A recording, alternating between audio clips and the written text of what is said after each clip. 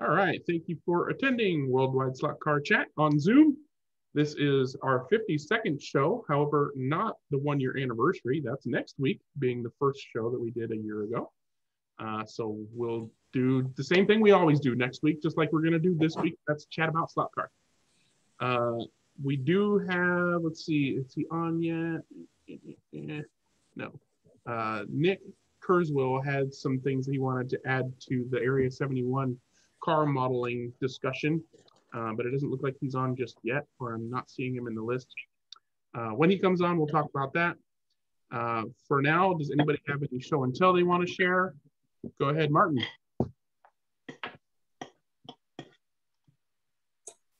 Right. Forgive me while I try and share my screen, but okay, is that enabled now? No. Let me make sure it's on. Yeah, hold on. No, it says disabled. Yeah, go ahead and try again.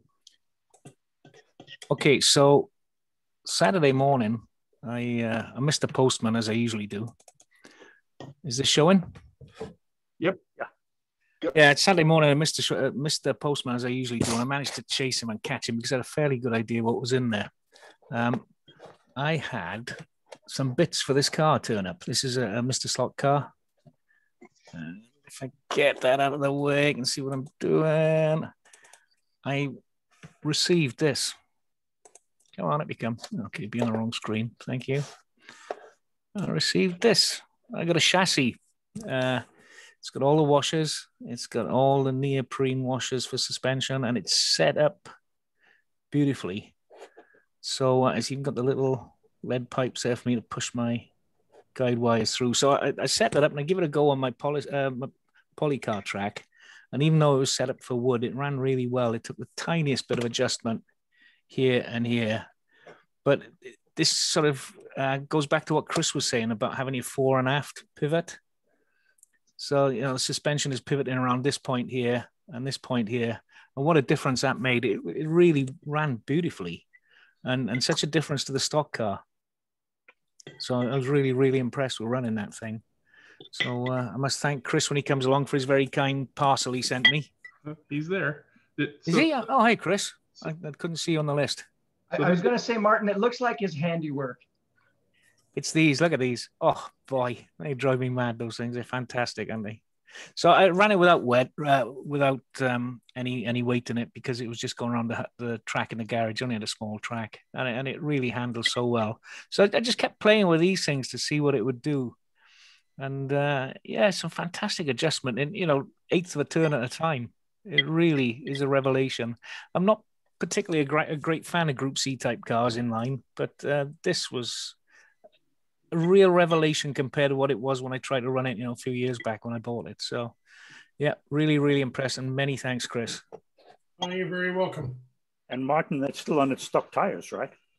Yeah, I put the stock tires on for the photo because I just wanted those rims on it. Yeah, I did have some. I think what I had in it. I think I might have had super grips on it. Oh, okay. Yeah, super grips. So yeah, I'll throw the bits. Thank you very much, and it's really helped. They sort of come together now. What you guys have been telling me over the weeks, and it all came together and worked perfectly. So what all did you actually get in the mail? What came in the package? The chassis and the pod, and everything screwed together, ready to go. So I just dropped my motor in, dropped my axles in, dropped my guide and the guide wires in. So it was the chassis, the pod, and all the screws and the washers. So yeah, interesting how you glued the washers in too. So Chris, one question: what glue do you use for putting these guys on? Just like a styrene pro weld or something like that. Just a styrene bonder. It's really neat job. I couldn't see any excess there anywhere. So yeah, brilliant, great fun, and it's opened my eyes up. And I'm gonna retry Mr. Slot Car with a vengeance when our club opens in about a month's time. Yeah. So hopefully, yeah, go on. Sorry. You may want to consider. Not everybody likes that motor. It's a little bit different design than a lot of the other S-cans out there. It has, if you look at your picture, the laminations on the armature are a little bit thicker than most laminate. It just does a few different things than most motors. Okay. Quirky little bugger, but you may or may not like it in the car. So, you might want to switch to a slotted or an NSR a little bit smoother than that, I think, depending on your track. Yeah, it's pretty short and tight. So I think I'll stick an orange slotted in there. Yeah. Give it a bash. Yeah, well, brilliant. If it's short and tight, you'll be fine with this.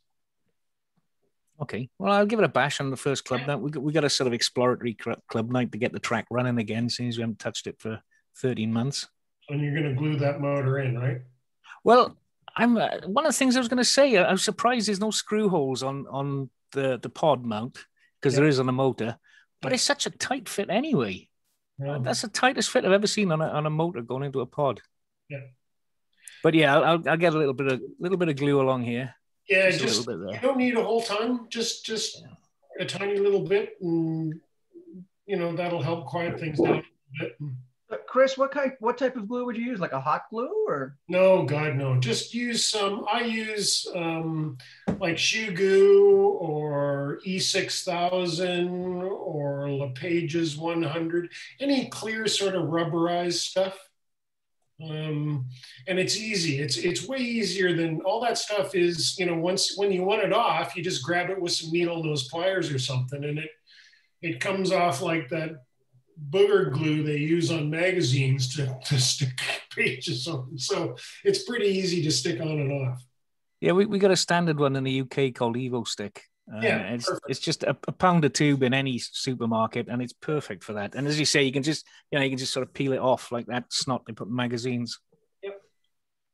Right, Martin, have you got the front axle control screws in place? It looks like I can see down through one of the grub screw holes. You can see through both of them, Wayne, but it doesn't need it. It's so well measured. There's actually two underneath lifting them up a touch.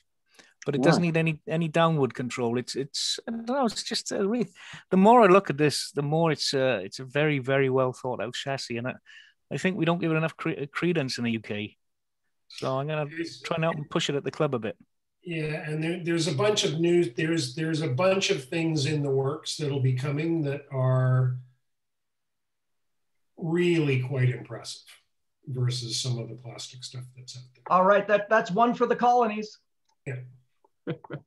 What I would do, Martin, on this one, I would put this on a block and touch the front corners of the chassis plate and push them down with your finger when it's on a flat block. And if you see the uprights for the front axle bending down a bit or pushing down a bit, you should install some grub screws so that when you push down, the chassis does not move downwards. Yeah, you can't see what I'm doing, but yeah, there's about 1.5 mil movement with the chassis mount is sort of dropping. Yeah, so what happens when the car goes around a corner, the front wheel will let that chassis come up. And because the tires are so hard, just push down with your finger on one side. And now look at the opposite side rear wheel. Oh yeah. Okay. Look at this guy jumping. Right. As the car leans into the corner and moves into the corner, you go up onto the outside tire, which gets really squirrely. So you want to put a grub screw in the one you're pushing down and adjust it so that the opposite rear tire does not come off the ground. Right. In a break shortly, I'll go and do that actually. And the bottom grub screws, to be perfectly honest with you, are completely useless.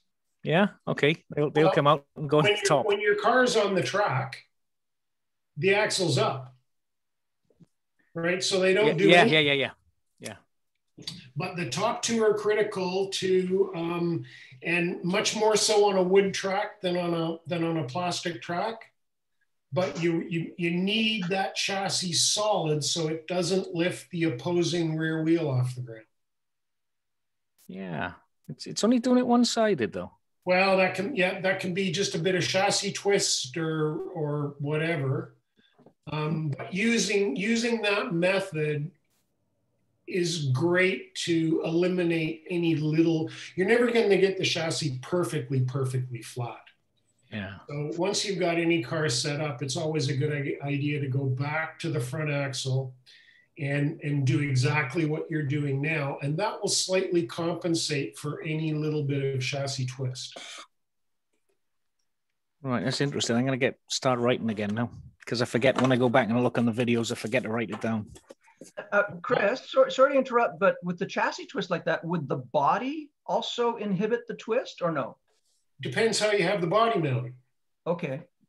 If you have the body mounted, like we were talking last week, if you reef up all the screws on the body, it can twist or untwist the chassis depending on the posts on the body. So never assume that anything on a slot car that's made out of plastic is flat and square. Like you really got to go and check everything.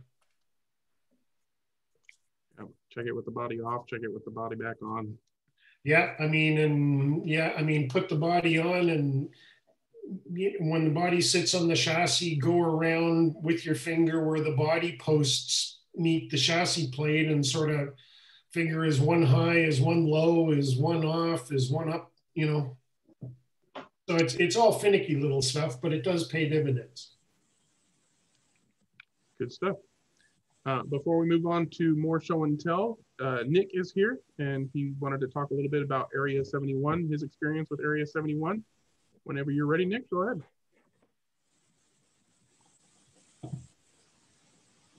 How are we, guys? We all right? Yep. We all well? Hey, Nick. Hiya. Yeah, just a couple of observations I watched on catch up last week's, and Gio was talking about his Area 71 Bentley. Well, a couple of subjects actually, because you also touched on chassis flatness with a 3D printed chassis. A few weeks ago, I ordered a Corvette C8R. Got it from Pendles. Chassis, I don't know whether you'll see. Got it on setup plate. I haven't touched that. That's as it is out of the box, and that is perfectly flat. That's absolutely dead flat. Lucky boy. And that's one of the nylon printed ones, right? Like Shapeways. Yeah. You would not, if you put that in boiling water with magnets and whatever, you would not get it any better than that. Whether that's just luck, I don't know. But as I say, the quality of that is very good. What Gio was saying about his body, the marks he got in his body, like swirl marks from the printing. Again, I mean, I look at my body. I've got it here. I don't know. There you go. There you go. The only ones I can see are sort of, got to work this right, just sort of here. There's a couple of little swirl marks, and then sort of in the center of the roof. Now, I've painted quite a few bodies. I like to think I do quite a good job.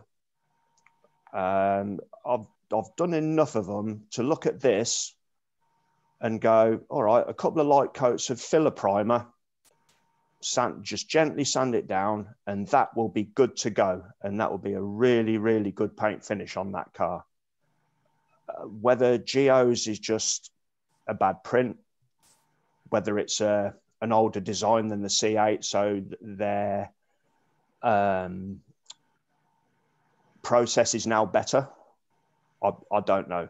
But looking at the quality of his and looking at the quality of what I've got, mine is a lot better quality. I think the main issue was that Gio thought that it didn't need anything other than regular primer, so he didn't put a filler primer on. He was just using regular primer, and so he was not getting the results he expected because he didn't know that it needed to be a filler primer. Again, I know he said something about like holes, like there was some place there was holes in his print. Yeah, there were yeah, nothing. There's no holes in this whatsoever. So I don't know whether it's something to do with the design of that specific car. I don't know. Weight was another thing. I noticed his Bentley weighed like 19 grams, 19 point something. This weighs 12 and a half. And the Bentley's a big car. Yeah, but like the size of the rear diffuser on that Bentley, it looked huge, like quite out of proportion, I thought, to the back end of the car. Yeah. Whereas this looks lovely. And he was surprised that they included the diffuser on the body rather than as something you could attach to the chassis.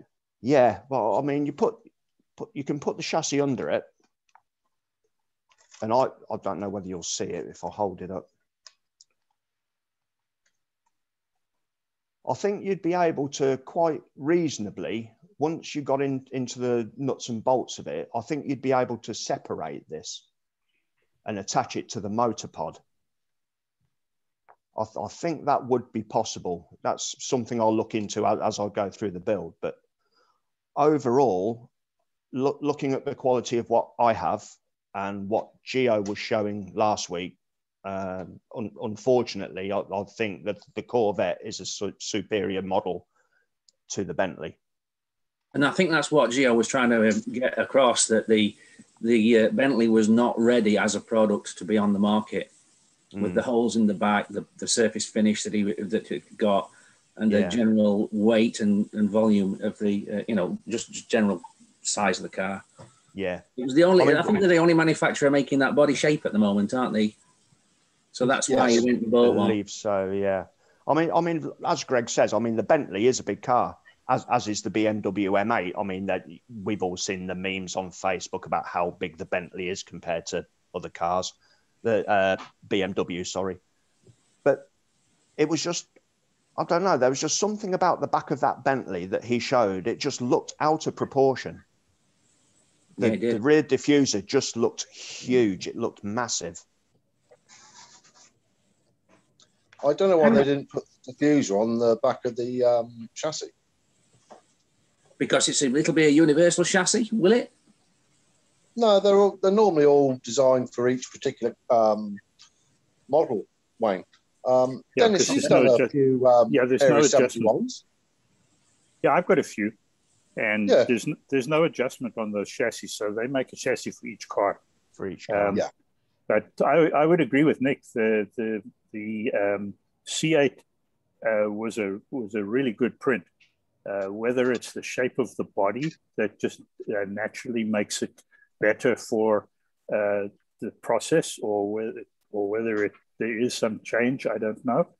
But the C8 that I did came out pretty good. I mean, I'm not a painter.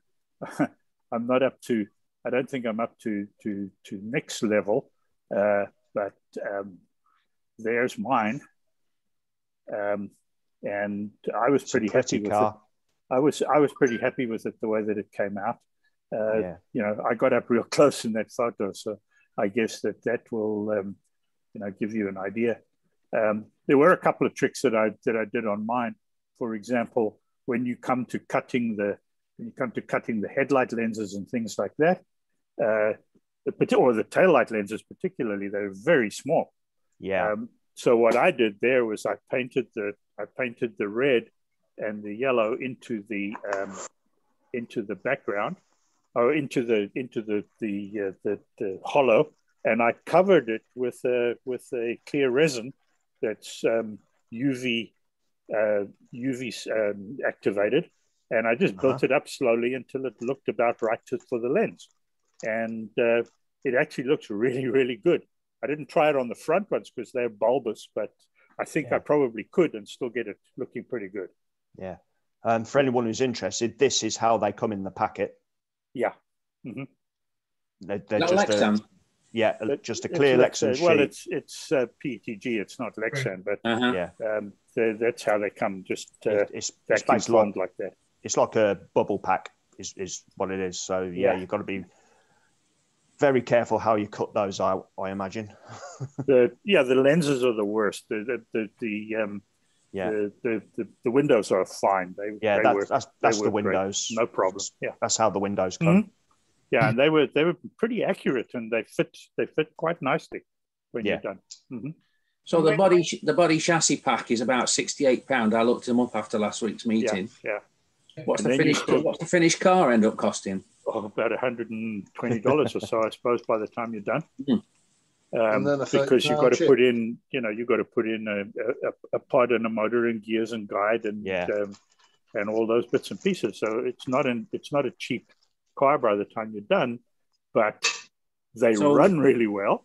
Yeah. So why is it worthwhile if Slot 8 and many other manufacturers can produce a complete car for £70? Well, they can't produce a C8R right now. And because Slot 8 don't do a C8R, do they? You got to understand, if you're a Corvette man, you've got to have it now. I mean, it's not like you've got to. There is no such thing as delayed gratification involved in the sport whatsoever. I made the big mistake when the Ford GT first came out. I bought the Carrera one first instead of waiting for the Scalextric one. And the Carrera one was massively heavy. I mean, I don't know, as thin as I could get it, I could still only get it down to about 28, 29 grams body. It was ridiculously heavy, even when I'd finished. Carrera. Yeah. I don't know if you do this, Nick, but on all of your glass, if you take a Sharpie and outline the glass that you want to cut out. Separate it all. Line to follow, as opposed to just arbitrarily cutting all this clear stuff, and it seems to help out quite a bit. Yeah. I'll separate all the separate apertures out. I'll do all that. I'll separate all those out. And if you need a little bit, just sort of, mark the edge with a Sharpie and sand it or file it, because cutting too little is okay. Cutting too much out of the headlights is not a good thing. Not a good thing, no. Yeah, there was some discussion on one of the Facebook groups. I think it was Area 71. They posted a video showing a resin print car crashing head on into a brick. Yeah, I saw that. Yeah. And their nylon printed car crashing head on in there. Well, this is why we're not doing resin. Yes, you can get very nice prints out of a resin printing machine, but this is why we're not doing resin bodies. And I'm like, well, there's a trade-off. There's a lot of people who would be happy with a slightly more brittle body, not planning to wall it, and not have to do quite so much work and to finish it. And their response was, obviously we know, there's varying levels of work, and different people will appreciate that work more or less than other people. But they said that they have a new finishing process that they're experimenting with, and they expect that once they perfect that their nylon bodies will maybe not be quite as nice as the resin prints, but a lot closer, so that it can be just a regular prime, not a filler prime, and then paint it. So I'm looking forward to seeing what that actually turns out to be. And I'm wondering, maybe these C8s are some of their early. No, you don't think they're doing any new finishing on those? Okay, well, hopefully we'll see some newly finished. Not yet, no, because I've had my C8 for a good couple of months now. Okay. It's not a brand new print. Yeah, they're not new out, are they? They've been out. They've been out a while. Yeah. Is the Bentley newer than the C8? The Bentley's newer than the C8. Okay. I wonder if maybe they didn't catch some. Maybe Geo got a bad body that managed to work its way through QC or something, because a hole in the body. I mean. Yeah. Well, I found spots if you look at it, because they really are trying to keep the weight down to a minimum. So I found spots like I had a 991 Porsche that I've just finished, and in the where the A-pillars are on the roof as they come up from the front, and then they've got a little piece, a little flat section there that you can glue the clear window on when you're done, like a little bit of window frame. And they're not always attached. Sometimes there's a little split there, a little gap, right? Because they're trying to print it as thin as they can, and you know, so you get these little gaps everywhere now and then. But in the structural areas of the body, they're perfect. Yeah. When are they coming out with their brick model? Their brick model? That they're running the cars into. So you have something to hit. Exactly. You need something to hit. Oh, we did that at Electric Dreams a little while back too, with a slotted car, because some guys were complaining about slotted cars being fragile. So we crashed a Matra 670B into a brick, and it bounced back with absolutely no problem whatsoever. Did you actually put a little test drive dummy inside or no? No. Oh my gosh. That would have been put a real we'll get to the crash test dummies at some point, yeah. No, the those dummies were behind the camera, John. Those Matras are a pretty robust shape, though, aren't they? They're a fairly good tub. Oh yeah, it was quite a good choice for that kind of work. Yeah. Henri used to smack them into things, didn't he? GT40 probably wouldn't have fared quite so well. No. Has anybody else got any show and tell they want to share? Go ahead, Mike. See if I got anything there. Actually, I just had the unboxing. I've got the Carrera stock car, the Plymouth, and a slotted Lola. Yeah. I've got the Mazda liveried Lola, and I love it. It's really a quick car. And then the piece de resistance, 935 Porsche. Who makes that? It's the new Carrera one. That's Carrera? Yeah. Mm-hmm. Nice. I really like that. What group is that? Is that like Classic GT or something? What? No, that's a new car. That's a current car. What they did is they took I think it's a 991 and a GT3 or GT2 rather, and made it into a clone, an homage to the 935. Okay. But underneath, it's a new car. It's a GT2. Interesting. Mike, it's a nice car. It looks like it's got a whale tail on it or something. Well, Mike, just be aware that if you change the rear tires, that the tires on that car or the wheels on that car are very strange, because the inner rim is much smaller than the outer diameter, so it's not going to take a stock tire unless you build up the inner bead so that it's the same diameter as the outer bead. Right. For some reason or other, they've made this crazy wheel that's got a much deeper bead on the inside than on the outside. Well, time for new wheels. Yeah. It means you're going to buy my tires, doesn't it? Well, or 3 or 4 layers of masking tape, which is what I did on a car that I had to change tires for. Why, Carrera? Why? You could put CA glue, grind it down to the diameter then.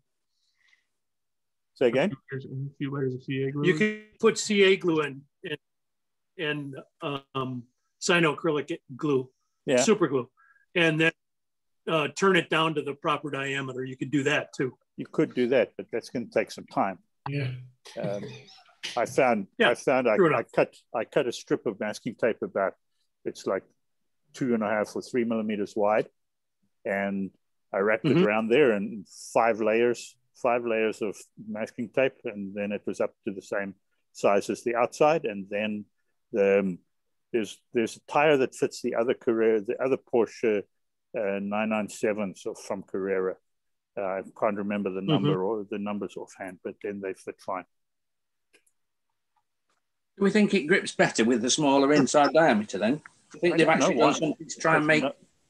Carrera will not ever make any decision based on performance, Wayne. So I have no idea why they did it. I've seen it before. I've not seen it on a slot car, but I've seen it.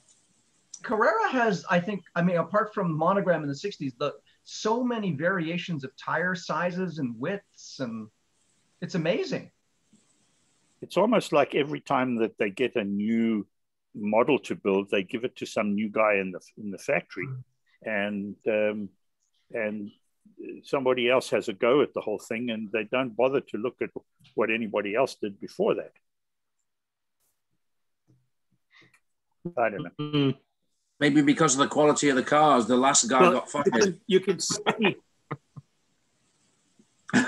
if you look, you can see that the tires actually are cambered.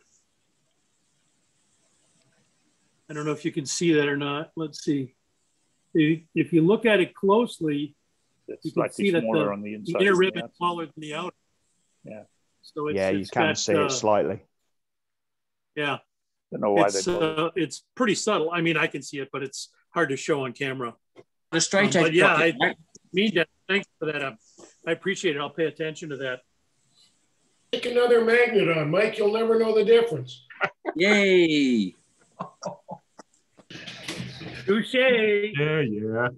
My wheels still have to be round and true. No, absolutely. Anybody else got any show and tell they want to show and tell? Oh, what about the new guy on there? I see Anthony Bartlett on here today.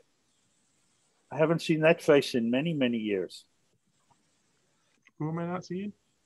Anthony B. Oh, he's talking to me. He's talking to me. But never mind, Anthony. Those boxes behind you look epic. It's where some of the stuff is stocked. Hey, Dennis, good to see you again. Long time, man. You too, sir. But you've lost your accent. I mean, I can't work it out exactly what it is anymore. It's not quite South African. It's not quite American. It's African American, yeah. But a different kind of African American. Okay, down that road. It's white. It's a Southern accent from the deep South. Very deep South. Yeah. Good to see you, man. Yeah, you too. Anthony and I used to race 1/12 scale radio control cars together in South Africa many, many, many years back. Yeah. And he's a slot race, but he lives in Belgium now. For my sins. For your sins. Actually, no. It's a great country. Now that we're of an age. I don't need London or New York or Rome or Paris. So it is a very sedate lifestyle. Let's put it that way. And as I can speak one of the official languages, I get around, so that's fine. Yeah, enjoy it, Tom. Cool. Awesome. Greg, aren't we due a couple of slot histories? We've got 2 new faces. Well, Anthony's been on before. I think he gave us a slot history before. If that was one of them. I was on one of your first ones, but I haven't been on since. Been very early. Yeah. I don't think we got one of the first ones. Yeah. I don't think I've ever seen you before. Well, we've sort of emailed back and forth and done stuff on forums, but has anyone ever tell you look like Jean-Pierre Van Rossen's brother? Oh, please, no, don't. Hey, it looks identical. No, don't say that.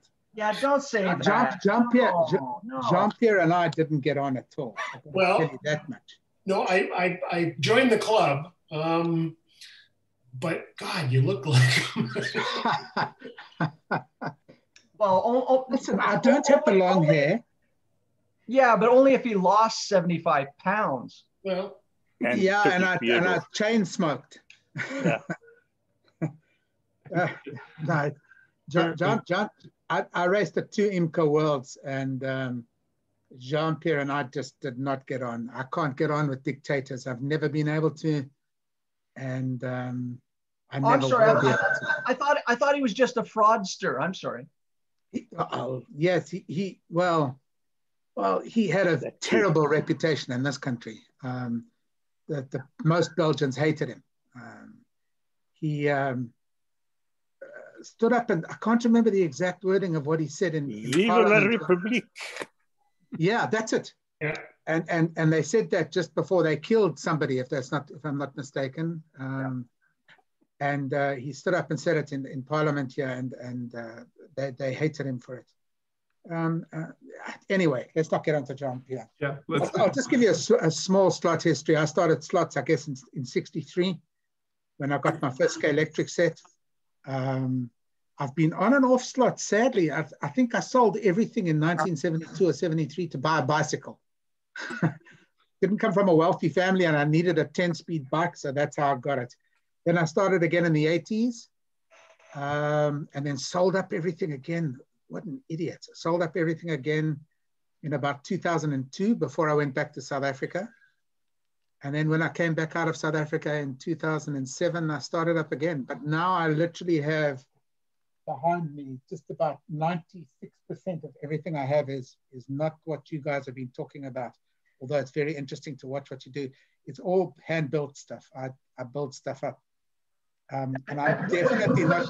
What scale primarily, Anthony? What scale do you build in? No, I'm about 50-50. So 1/24th, 1/32nd. I race a lot at Bordeaux International Vintage Meetings. So I build 75% of my stuff is vintage stuff. I've got boxes and boxes, thank heavens, I've got boxes and boxes of spares. But to be honest with you, I'll never put up a show and tell while Chris Walker and Dennis Sampson are on this forum. I don't quite get into that class of things. That's okay. Don't ever let... I'll show you one I just did recently. I don't know if you guys have ever heard of DDR Models. Mm-hmm. He's an Italian guy that produces resin bodies. And I'm absolutely fanatical about the 612. And this is a 1/24th. I'll just take the wing off because I haven't secured it. So you can see the detail. This is a 1/24th 612 that he put together. I recast the motor because it was a solid lump of resin. So I cast it much smaller and much bigger and then rebuilt the back end completely myself. It has a, Chris has seen this. He was telling me to get rid of the motor. But if I have to be honest with you, Chris, and this is kind of my logic when I do these things, if I have something and I've got a box of 60s built chassis, this was built in the 60s. I don't know who buy, I bought it off a collection off eBay. And I just like to use what I have. This is not very quick at all, and it is quite heavy. I would guess it's in and around 35 grams, 38 grams. It's not light at all. So, but I tend to build because I love the car. But then again, when I see what you do with your stuff and that last Lola that you did, there's not very much I can that I'll show you. I think Anthony's actually really sort of underselling himself here. I built a couple of chassis for him some years back. Yeah. And just to give you an indication, these were the chassis. Can you see that? Yep. Yeah, they were awesome. But, right, so that was this was the Galaxy that it went under, right? But that's the Galaxy when it was done, and that's all Anthony's work, right? Oh, that's gorgeous. And then he had this Charger as well, and the Charger had a full engine in the front. Oh, that's right? Come on. So awesome. come on, tell me, don't tell me excellent. you can't build. Look, Really excellent. And I don't want to make excuses. Dennis, you will understand what I'm saying. I unfortunately was in the South African Defence Force, and I was in Angola for quite a period of time. And when I start to do really finicky work, and it affects me when I paint, okay, my hand shakes. With the result, I can't paint a straight line. So if I try to paint like a window rim, it turns out to be 3 millimeters fat instead of just a thin line. So I tend to judge myself on that. Do I put together the car quite well? Yes, I think I do. And I'm not trying to be a big head, but my finishing leaves a lot to be desired. I once called one of Chris's cars. I'm not a doctor, but I suggest you start drinking heavily. Might help. It looked great to me. So that's a little bit of my history. I think you are suffering from the artist being too hard on himself syndrome. And if I were to put up one of my jobs, then you would see what somebody should be ashamed of. But I don't think even yours are not that bad. Come on. But I don't think that anybody. It's just blue and yellow all the time. That's exactly the appropriate colors for any car are blue and yellow. But my point is, nobody should be ashamed of showing off what they've done because everybody's skill level started at 0 and got better the more they did it. If I were to do as many cars as Nick has done, or Dennis has done, or Chris, or anybody has done, I would hope that my skill would be better. Maybe not as good as them, but better than I was when I started. Everybody learns at different rates, but everybody starts at 0. And eventually you get to where you are from how many times you did a thing. That's just, everything is like that. Kids. Well, and plus it looks so good going around the track, right? The 5-foot rule wins every time. Yeah. What paint did you end up using on that Camaro, Anthony? Do you want to see it? Yeah. Here it is. Did it stick? It's stuck at the moment, but I can tell you right now that if this had to take a hit against a wall like you were talking about earlier, yeah, it would not stick. So I've used an auto plastic primer, yeah, and then an auto paint on top of it. I did look at that Fusion paint, and I would love to have bought a tin, but the cheapest freight I could get for it was about $60 for one tin. $60. So for a tin? Yep, for one tin. Jesus. Because it's only available in the States. It's all North America. It's not available over this side.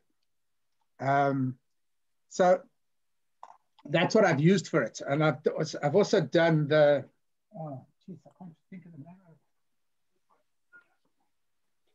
This one's also finished, but there's one more to do. I've got the Mustang still to do, but I'm waiting for decals for it to come in.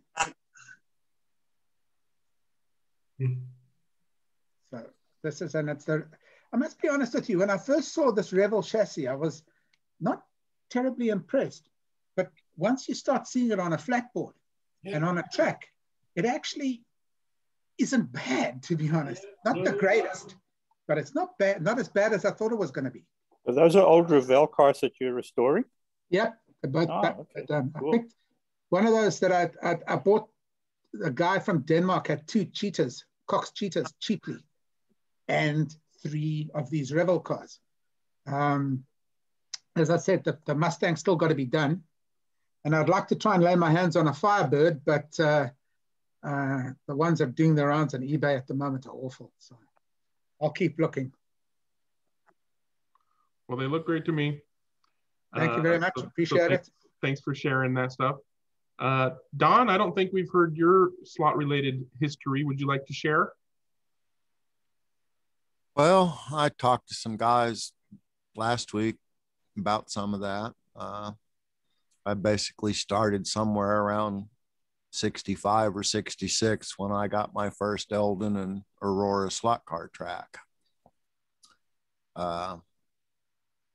I've basically been collecting Aurora ever since then. I got about 500 original Aurora cars.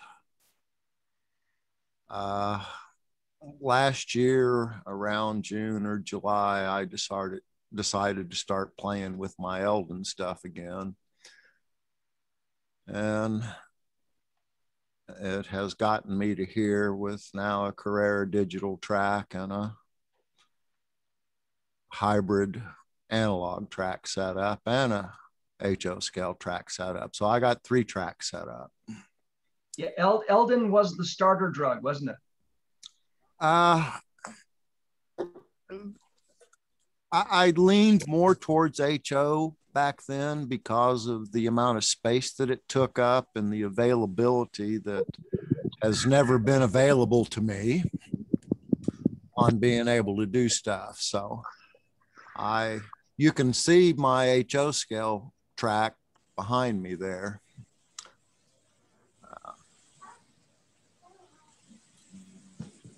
I call all of my racetracks slop car raceways because none of them are finished and they probably never will be, because every time I think I got it where I want it, I want to change it again. So it's just a money pit for me to throw things and acquire things, and that's really what I like to do. But what got me started in all this, and this is my show and tell, was my grandfather. This is some of his work.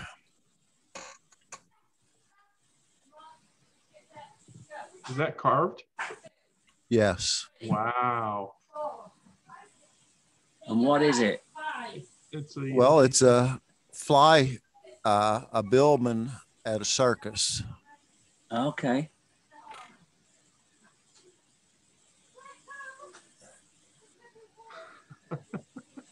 That's awesome. Ah. Wow. Just with a knife and a chunk of wood. That's brilliant. Cool. Beautiful. Well, I'll have some other pictures to show you all later, but he carved an entire 3-ring circus to scale. Oh, wow. Yeah. And I showed you his work. This is some of mine. Oh, that's good too. That's very good. And I used to do a lot more, but the older I get, the harder it gets. So that's one of the things that made me go from HO to 132nd is I can actually see those parts. The HO is getting kind of hard. Yeah, that's impressive. And handwork. I mean, I'm not 50 yet. I've turned 50 this year, but I pretty much stopped doing all the handcrafted leather work that I used to do, because every time I'm doing another tooling project, my hands get all crampy and sore. It's like, nope, don't want to do that anymore. So I can imagine trying to do, tiny little models and stuff like that. You are a spring chicken. Wait till I you know, get to right? Remember, 50 is the new 30, man. Oh, I guess I'm already dead. What about Mark? I don't. Geez, John, who's the host here? I'm sorry. I was about to say, Mark, hang on. You're a new face to me. Would you like to share your slot history with us? Hi guys. Yeah, sure. I think I've actually watched all the previous episodes. I'm up to like 32 now. And I laugh because I look at it, it's almost like going to slot car school. Yep. I mean, every class is, I find out something I didn't know before, but I really enjoy it. We all do. If I can share my screen, I got a picture's worth 1,000 words, so I can probably show you a couple things. Okay, and yeah. Can you guys see that? Yeah. Not yet. You got to click share and then click the window you're sharing. Got to click share. Yeah. And then click share again one final time. There we go. All right. Can you see that? Yep. So this is actually, it's so old. I mean, this is probably the first, it wasn't even slot cars thing that I can remember. It's my older brother's set he got. It's probably around 1962. Is this old Ideal Toy Company. It's like actually a rail car. This isn't the set actually, but it was just like this one. Had a couple Mercedes. And I remember my dad had built this on a board in the basement, like a 3x5, and mounted it, had it set up for Christmas. And it was like the hit of the Christmas party. All the kids loved it. I was just, it's one of those things. And I was like 4 years old and I could still remember it. I mean, that was how much impression it had on you. So then you really didn't, it was my older brothers play with it, and then who knows whatever happened to it. And then probably around through the 60s, I, of course, like a lot of kids, I collected Matchbox cars. I had my Matchbox City, Hot Wheels. I used to play with them all the time because I, love cars. And of course, that was the whole period. Like a lot of people my age, I mean, that was the whole Ford versus Ferrari era. Every car set, whether it was Hot Wheels or Matchbox, they had a Ford J car and a Ford GT. And around 1970, I mean, my favorite car movie, a lot of people, it's Grand Prix. Me, it's Le Mans. Steve McQueen is great, even though it's not. There's no. There's no drama. It's a documentary, really. There's no plot to the movie at all. But my older brother got an AFX Christmas set. He had just got out of high school, and his girl that he ended up marrying bought him one for Christmas. Well, he played with it for like 5 minutes, and then I inherited it. And I'd play with my Matchbox cars and the HO cars and everything. I had a really good time. And of course, then I, got into junior high and high school and forgot all about slot cars and everything. And then probably around 1999, somebody gave me an HO set. I remember my wife maybe as a gag gift. I don't know. And I play with it. And I bought some track and set it up. And I was, looking at it, had a little track set on the table in the basement, was getting into it.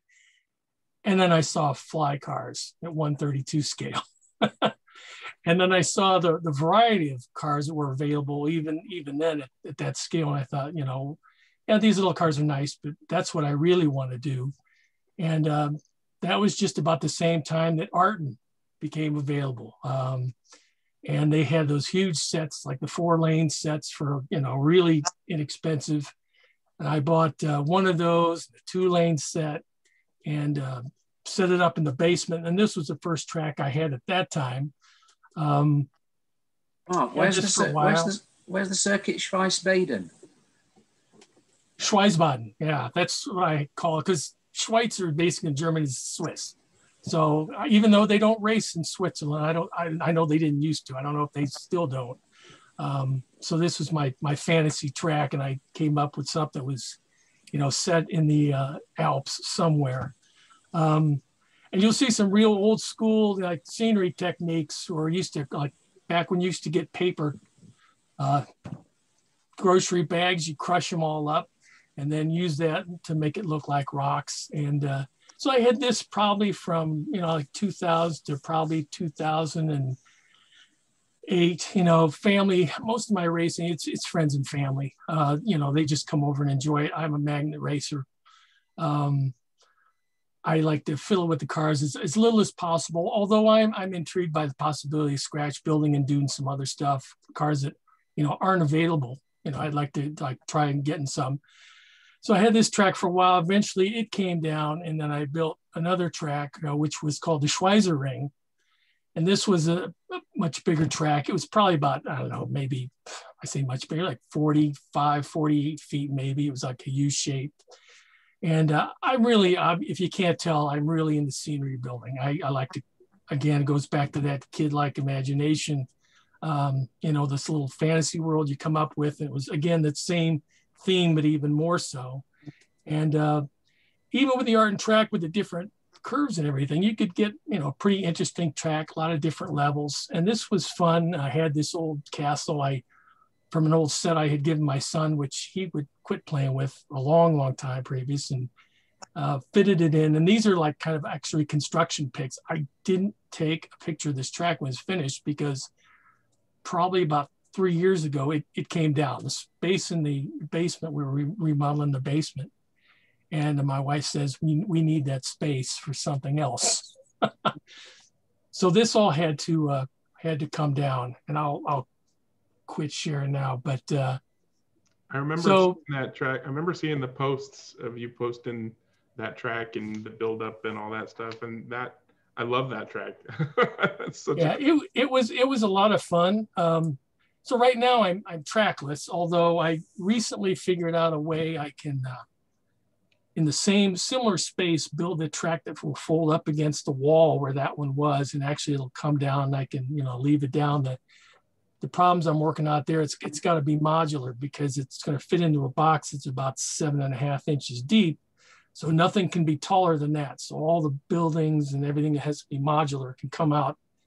And my goal is so I can hook everything back up maybe in about 15 minutes and have it, ready to go. So, but that's going to be a little bit, probably till fall till I can get started on that. So in the meantime, I'm doing things like, going through my collection, see how many, cars I got, and then putting them in a spreadsheet and just doing other things. And I might try, maybe building a couple cars, and trying to rework a few that I have in the meantime. But I really enjoy I love the paper though. It's like 3D scrunching. That's awesome. Yeah, that's a real old school modeling trick. I think back in the 60s you could look in. And my background too, I have a lot of other hobbies. I study a lot of architecture. I came from a background like a lot of people, military modeling and like wargaming. So, if you can paint these little guys. Oh yeah. You can paint a 132 figure. Yep. So that's pretty much my background. The more technical aspects of sport and building things and stuff is, intriguing. I want to get into that more, but my goal is get my get my track built and then kind of focus on a lot of the other things I do. But really, I'm in Akron. I'm an Akron mark in most all the forums. So there aren't a lot of clubs around here. I mean, I know there are some racers. A place locally, I knew where there was some, but they're more like racers and Lexan bodied stuff, and not the kind of stuff I interests me a little bit more. But that's where I'm at, and I just again want to thank you guys. I've watched lots of John's videos, and I know Dave Kennedy when he so Mark, you're the one. Thank you so much. What? I know I am. Yeah. What about Paul? He watches your stuff too. Boy, Paul, you're here. Yeah, I've seen Yeah, and who could forget your mother, John? Yeah. Like John, I came from advertising too. That's all. Oh, that's there my you go. background. Yeah. Okay. Oh, same. Okay. Were you an account guy or a creative guy? I was a little bit everything. I started as a copywriter, and then I cleaned up pretty well, and they let me do account work. And the last place I worked, I was actually the creative director. So I more on the creative side. So okay, so you're the Don Draper then. Not quite as talented, not nearly as good looking. Well, thanks very much for joining us, Mark. It's good to have you on here, and it's fun to put a face to a name that I've seen for several years now.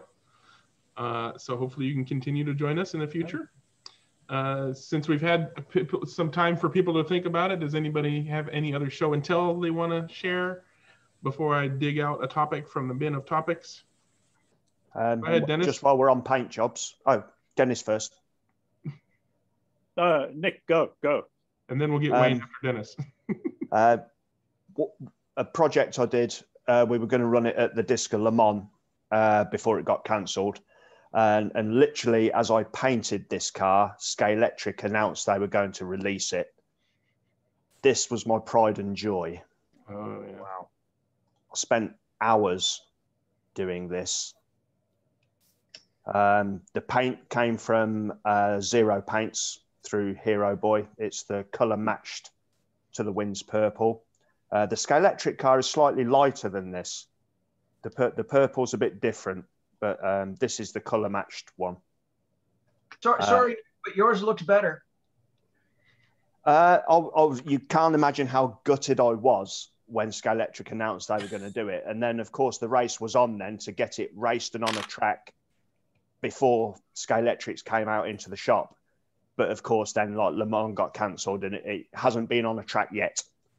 So I was a little bit gutted about that. But, yeah, it's really pretty. When it all lights up, a guy called Adam Lemaistre did all the lights for it. Brake lights, it's got the purple lights in under the tunnels. I don't know whether you can see the LEDs under there. Like that. Yeah. Just under there's little LEDs under there, just like the real car. Oh, wow. Yeah, a lot of hours and effort went into that. I was gutted I couldn't race it before Scalextric released theirs. Someone ran a Wins GT4 GT in 2019, didn't they? Garage 27 run one. Oh, that was mine, but that was the Carrera one. That was the rubbish one. Ah, it was the Carrera body shell. Yeah, that was the rubbish one. That's the Scalextric one. Yeah. As I ran myself. I was in Tamar's team, and we ran the same. Right. We ran the Scalextric body shell, but it wasn't in any of those. Yeah, that's right. There is a picture somewhere of mine and the one you race side by side on Rockingham track. Yeah, because if you look at it closely, Tamar's is slightly smaller. The Carrera, I hadn't noticed. Yeah, the Carrera body shell is slightly bigger than the Scalextric one. That adds to the weight as well, of course. But that's the new improved version of that car. It'll get its day, I'm sure. Probably abroad. Fingers crossed. Fingers crossed. I hope so. I hope so. Fingers crossed. What do you got, Dennis? Oh, today I'm busy with stuff that that you guys don't really race very often, and that's steel 1/24 scale steel chassis with an angle winder motor that's going to get a Formula One body on it for a class that's called JRL out here. It was started by JK Products originally, and it was for JK IRL cars, and so they called it JRL. Nowadays, it's basically a generic Formula One class. So this was a spring steel kit that I got. When you buy it, it's basically just a sheet of spring steel with all the pieces cut out, and then everything fits into little slots. The parts all have little tabs and slots that fit in. This one came out of Brazil. I got another one here that came out of the UK. This is a fellow by the name of Richard Mack who makes this. Some of you guys may know him. And so I'm just busy putting these together. The weird part about these is when you get them, they got like 50 parts and there's no instructions. You basically have to know roughly how it works, or work off a photograph of one that's been done, and then work out where each individual little piece goes. And there are some tiny little pieces involved here, particularly if you start looking at the back corner here, where there's all sorts of little movements and things that are controlled by little tabs and little straight pieces of spring steel. So it takes a little bit of time, but yeah, so this is what I'm working on. Dennis, is the motor soldered in? Yeah. Yeah, there. If you look at it from underneath, it's soldered in along the front edge here, and then along the rear here, and you solder it in while you have the gears meshed the way that you want them meshed. Normally what I do is I put a little piece of very thin paper in between the gears and then mesh the motor up against the gear. Also a little piece of paper between the axle and the groove that I have to file in the magnet, so that the axle's not touching the magnet. And then when it's in that position, then you solder it in, or you tack it first, and then you can turn it over and give it a bit more solder. So yeah, so that's what that is. We've got a race coming up this weekend, and so I'm going to try these two new cars. Dennis, it's a slightly off question about that car. What soldering iron do you use?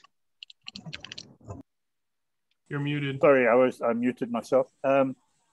Anthony, I have a couple of different ones. When I'm working at home, I'm using a Weller, and it's the regular Weller Ungar handle with a T33 heater in it, which is a 50-watt chisel tip. It's a little big for some of the work that I'm doing in there. So very often when I'm doing the finer work like that, I'll use another one that I have, which is a Hakko 601X, I think, or FX601, which has a slightly smaller tip, but it's also about a 50, 60-watt iron. And high temperatures, and the big deal is not so much the high temperature, but the fact that it's physically quite a big tip. When you're soldering big pieces of brass or spring steel like that, you don't want the workpiece to suck the heat out of the iron too quickly. So the bigger the iron that you can still use and still get in there, the better. I mean, I see your soldering capacity and Chris's as well, and it's just so neat. And I struggle with mine. So I've come to the conclusion that I have the wrong soldering iron. It's as simple as that. It makes a big difference. You could also have, what sort of flux do you use, Anthony? I got it from Andy Brown Searle a year or two ago. It's quite a potent flux, to be quite honest with you. Okay, so it's like it's a liquid acid flux then? Yes. Okay. Yes. Well, I mean, you're using the right flux. Solder is important, but it's the least important variable. It's probably down to it might be your iron. I'm sure it is. I used to have an Ungar, but I don't anymore. Yeah. This is I can't think of the name of it. It's downstairs. It's an Italian make, but I think it's probably 20 years old, and I may need a new one. The problem is probably that the tip's not big enough. It doesn't have enough heat capacity. But you can't get Ungars anymore. They're all now branded under Weller, although it's the same thing. Okay. I use the T33, which is an integral tip and heater that screws into the handle of the Ungar. I don't like the ones with the screw-on tips, because after a while, the threads with the screw-on tip, the thread degrades, and then you've got to throw not only the tip but the heater away as well. The Hakko FX601 is probably an even better iron than most of the Ungar or Wellers now, because you can change out the tips, you can change out the heaters, things like that. It's a very, very nice iron. So that's if you're gonna look for an iron, I would suggest the Hakko FX601. HACKO. HAKKO. Okay. I'm just going to get a pen. That's how I'm moving. Hakko. They're very reasonable, those things. They're not bad price, yeah. Yeah, but a third the price of the Wellers. For the same features. Okay. Thank you. Yeah, as long as, I mean, whatever you get, you can't, the things that are for soldering stations, for soldering computer boards with a little pinhead tips on them are useless. Dennis has got it's a 1/4-inch chisel tip on it, and that's exactly what you need. Anything smaller than that, and you're wasting your time. Okay, that's my problem. I don't have a microscopic tip on mine, but it's definitely not quite as big as that. So the nice part about this is about the Hakko is that its temperature control is built into the iron, so you don't have to have a separate rheostat or any kind of base in order to control the temperature, because you'll almost never solder with the thing turned all the way up. I actually will turn it down. I mean, this one goes to like 640 degrees Celsius, and I turn it down to like about 460 when I'm doing most of my soldering. And this is a 67 watt iron on 120 volts, so it's potent. Okay, thank you. I'll look. You're welcome. The only thing about them is they have when you buy them, they have a very, very thick and inflexible cord.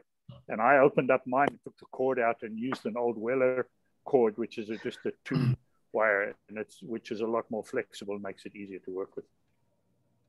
So you even scratch built your soldering iron. Oh yeah. Modified anyways. Yeah, modified it. Yeah. Martin, I saw you raise your hand earlier. Did you had something you wanted to talk about? I think it was before Dennis, or while Dennis was talking about his chassis.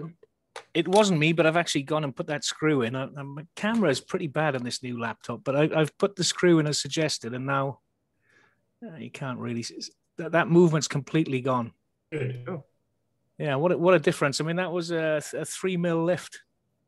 Yeah, both sides? Yeah, the other side was no issue. Good. This side was an issue. Yeah, incredible. Put some half-decent tires on that, you're all done. Yeah. So, as they say, every day's a school day. Thanks, guys. Wayne, I saw you raise your hand earlier as well. I did. It's a little bit less of a show and tell and more of, hopefully, the introduction of a discussion point. Yeah.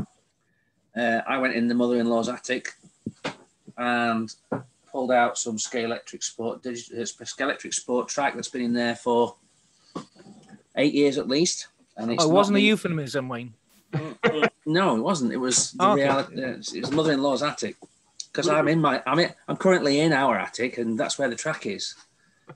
So now, when you understand that we need storage space, it has to be the mother-in-law's. So I'm trying to turn.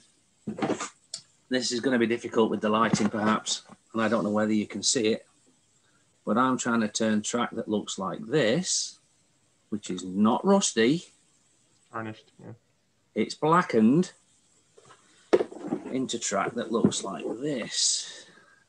Just because can you see the difference? Is that because you want it to look shiny, or because it doesn't work very well? I haven't used it. I don't care for using it whilst it's that black. It won't match well with my new pieces of track. That's one reason. And when I run my finger along the blackened track rails, I can actually feel that they're not as smooth as I'd like them to be, or as the car won't be as fast, as smooth. So this is really, really slippery by comparison. And I don't know how much of a difference it really makes, but this just looks terrible to me. So I've tried a couple of different methods. I've recently seen a video on YouTube that recommended we use a metal polish, such as this one, which is called Solvol Alto Sol. I think it's intended for chrome bumpers for cars. Yeah, it is, yeah. And my favorite method, I don't know what anyone else would use, but my favorite method is P600 wet and dry paper. Why don't you try track rubber? Used wet. Wayne, why don't you try the model railways? They got the rubber, like abrasive rubber. The rubber, yeah, I've tried that. I don't like it. The problem with sandpaper is that eventually you're going to get rust. Right. Because you take the protective covering that prevents the rust off those rails. So you honestly need to try anything but sandpaper. I've heard that, but this is not sandpaper. It's wet and dry paper, and it's not cutting that much. I'm not cutting it down to the point where it's the rail has gone. Well, I don't think it's gone bare metal. What are they actually coated in? Nickel. Yeah. Nickel. So I don't think I've taken that off. Well, the other trick is the what they do to. I'll tell you what, Wayne, go and put it outside and leave it a day or two and see if it rusts. Well, the piece with the blackness on the rails would do the same. Try warm water and aluminium foil scrunched up and rub it on it, because that sometimes does chrome. Aluminium foil. Sandpaper, Wayne. You'll wreck it. Baker foil. Yeah, just baker foil. Yeah. I've also seen Muck-Off with the bicycle cleaner. Muck-Off cuts through it without affecting the metal covering. Well, I have done this before. I've done the P600 grit wet and dry before, and the pieces that I did it to have not suffered at all. I'm not nervous about it. This track, there's actually a date code on the back of all your track, and it's shown in the form of two moldings. And this track was molded in 2002, and there has been a change insofar as these tabs have gotten bigger since the early 2000s. But so it's old track. I've got some brand new stuff on the floor behind me, which is not actually I don't think it's as good in terms of finish quality. When I opened the new stuff only last week, a lot of the male pins had got wobble. None of this old stuff's got it. I bought this second hand. I bought it before 2010, and I know it's not been used since before 2010. I don't know how much use it had before, but the rails are all nice and straight, nice and flat. And the only reason I've gone and got this, and I could show you a small pile of it I've got over there, is because my track's entirely R2. Everything in it is R2, and I thought I'd like to incorporate some R3 and probably try and make it longer somehow. So the easy way to do that, maximise on the space I've got, was to put some R3s around the outside of the R2s and try and make it run like this at the same one car, So I got some R3s. That's what these are, and I knew I'd got them in the attic, so to speak. And I'm going to try that silver foil method. I haven't heard of that or come across that before. The rubber I didn't like. It was a bit harsh, I thought, and it left little rubbery bits that get between the rails and the track. The silver polish, or the metal polish, I don't know if you can see it down here at this end of this track, but I've got some white residue, and it's gone not only into the track surface, there's a little tiny bit of it in the track. So I was very careful with it. There's also a little tiny bit in between the rails and the track, and there's a little tiny bit down there in the bottom of the groove. So with a good clean up, I'll get it back without a problem. But that's the one I did with metal polish, and it took for ages. I'll be honest with you. I would have just put the tracks into a layout and put some inox on it and called it good, because they probably still work just as well. And I don't care if it's shiny or not, as long as it's functional. The Inox will give it, that low film. It'll get that. It'll get that when it gets. Yeah, it'll get that when it gets down. And it'll conduct the electricity real nice. It, probably don't need, unless you want it shiny, I was going to say that maybe you could use some Inox on a rag and just actually see if it would wipe that off. Oh, it probably would take some off, yeah. I could. I mean, look, this was the yellow rag before I started the polishing process. Yeah. It's actually just a dishcloth. It's a bit like a microfiber, but it's not. Copper tape, you want, Wayne? Copper tape. Yeah, copper tape. No, copper tape. Nope. I like it looking good. Use Scotch-Brite. Nothing abrasive. Scotch-Brite is the wadding in a tin, is it not? No. Scotch-Brite is like it's a very fine, like a scourer. Yeah, the green pad, like what's on one side of your dishwashing pad. Yeah, but if you use the industrial one, it doesn't flake away. I've got some of those. Yeah, there's a Scotch-Brite there. I've got some of those in my body filler box in the shed. Yeah, a bit of inox on that, and just rub it. So there's two more for me to try: silver foil, inox on and a Scotch-Brite pad. I haven't brought the Scotch-Brite pad into my slot car racing yet. I thought I heard Chris's voice chime in. Did you have another thing for him to try, Chris? No, I was just wondering whether is this a performance issue or is this more of a aesthetics issue? No, it's not really a performance issue. I can tell you that even though the track is nearly 20 years old now, the mail pins, the sides of the mail pins, the tops of the mail pins, all still good and clean looking. I don't need to abrade those. I've got no concerns about connectivity with that. I just like the idea of my brakes staying cleaner. I like the idea of the fact that the rails are slippery to the touch. You just like shiny things, don't you, Wayne? Shiny, yeah, that's what it is. I like shiny things. Okay. Wayne, I just saw the slave labor behind you. Why isn't he doing it? Yeah. He should be in bed. He did appear. He sat on my knee to say good night. That's his elbow grease. Get him to put the elbow grease in. Pocket Young money. elbows. Yeah, Pocket money. He's gone to bed and he can hear me in the attic, so that's kept him from going to sleep. Send them down the mines. That's what I say. Up the chimney, I thought. Mr. Underwood, what do you think about slave labour up the chimney? It's been illegal since 1876 or something stupid like that. Well, you better stop it then, Wayne. Don't let anyone know. Yeah. Don't tell your mother. Thanks, guys. That was what I wanted to get involved in. I'm doing it. And at the moment, I've tried a couple of methods. I wanted to know if there were any better methods, any alternative methods, and I will try them, give them all a chance, and I'll let you know how I get on. I hope you do, Wayne, because obviously Nick and I have been chatting about getting Rockingham together, obviously with a few others, and obviously I've been chatting to the Oxford guys.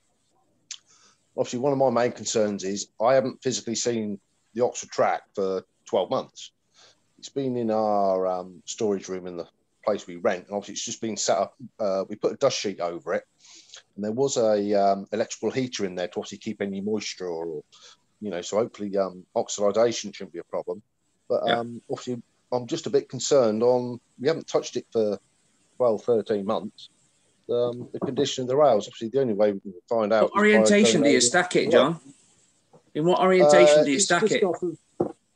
It's stacked up against, obviously it's on boards up against a wall, and it's probably got 80 degrees of angle.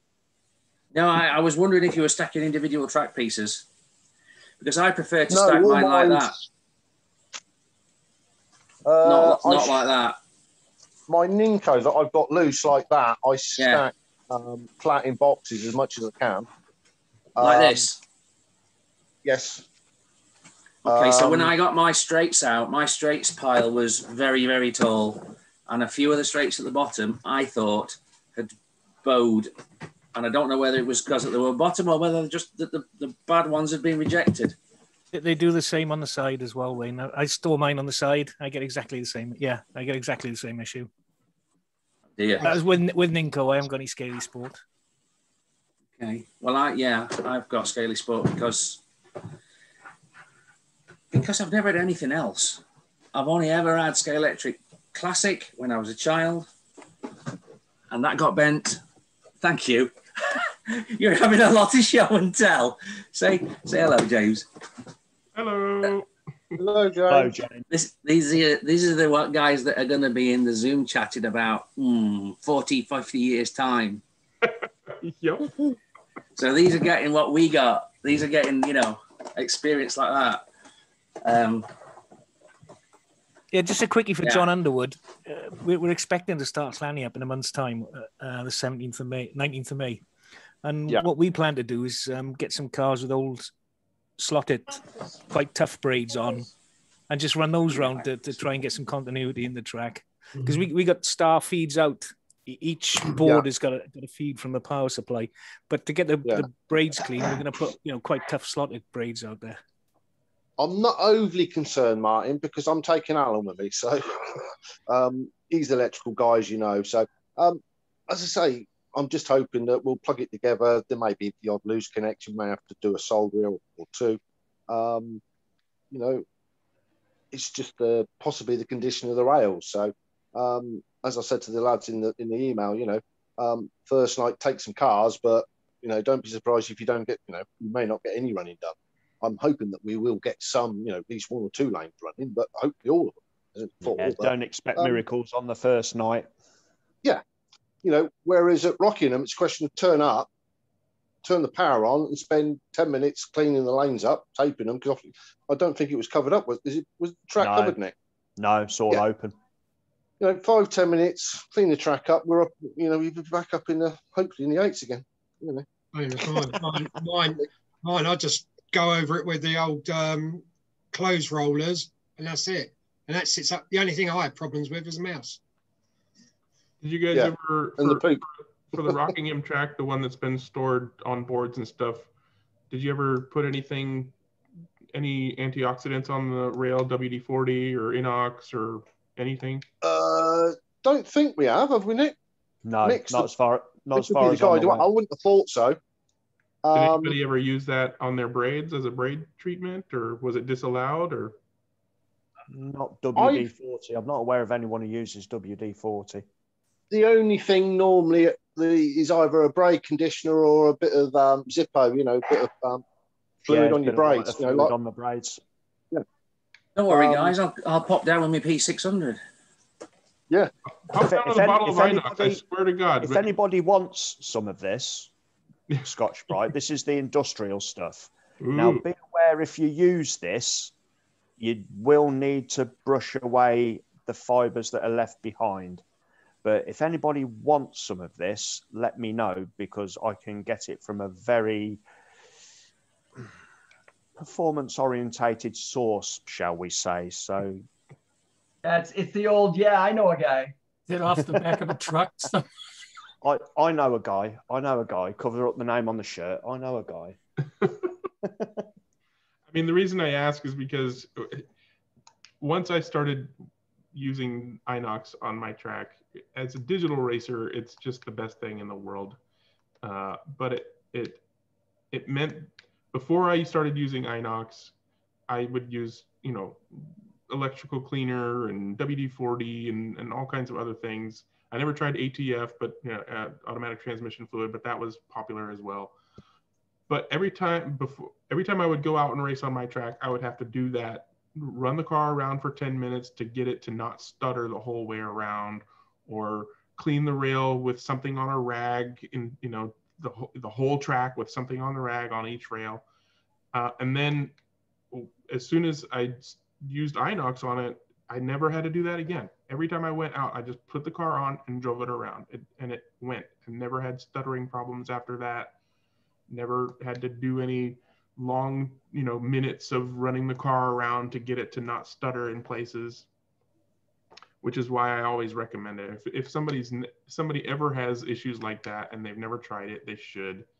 And anytime you start talking about putting treatment of any kind onto rails of a slot car track, first thing that pops into everybody's head is, well, your cars are going to pick up the oil off the rails and you're not going to have any traction. Well, that just means you put too much on. After you put it on, you need to go wipe it up so you don't have any wet on it. It's surprising how little you need. So little. A single drop. Has anyone used this? This is a Pendle Slot Racing braid cleaner. Is that different to Inox, or is that going to do exactly the same trick? Give it a whiff. What's it smell like? I've never done it. If it's a cleaner, it's probably some kind of solvent. Inox isn't a solvent. It's probably got in it. There you go, Nick. That's a dirty smell. Good man. We used to use Palmer. Way to go, teammate. It's a dirty smell. It's not a chemical, or obviously it's a chemical, but it's not I guess is it oily or is it? Yeah, it is. I have tried it on braid. I can't tell the difference. The Voodoo Commentator cleaner. No one's actually bought it then. I haven't. It's original. I'm still using the Palmer Tiger Milk. Not for tires. Do yourself a favor, Martin, and do not put Voodoo Commutator Cleaner on your comm. No, funnily enough, no, I don't. I use it for my braids, more to condition the track than anything else.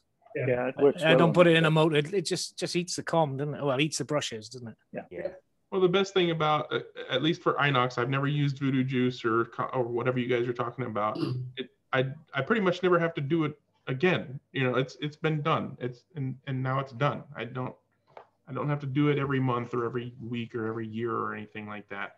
Every once in a blue moon, I'll put a brand new car on the track and, doing my little braid twist, it still finds spots on the track that it doesn't go smoothly. So then I'll I'll go ahead and put a drop on each braid and then, forget about it for the next 2 years until it happens again. Is that only for steel? Does that work on copper as well? It works on pretty much anything. It's basically an antioxidant. It's like lanolin 40 that doesn't evaporate and get gummy. It's a lubricant with it's lanolin, so it lanolin, sticks like baby shit, basically. Sticks to everything. It sticks really well and it stays on and it only. Where does lanolin come from? Sheep wool. Sheep wool. Correctly. Sheep wool. Yeah. Sheep wool. Yeah, the Aussies love it. What's it called again, Greg? Inox, INOX. They make multiple formulations. MX3 is the one that's most popular for using as a rail treatment or a braid conditioner. They also make, I use it for all kinds of, bushings and bearings and stuff as well. It's a very light lubricant oil.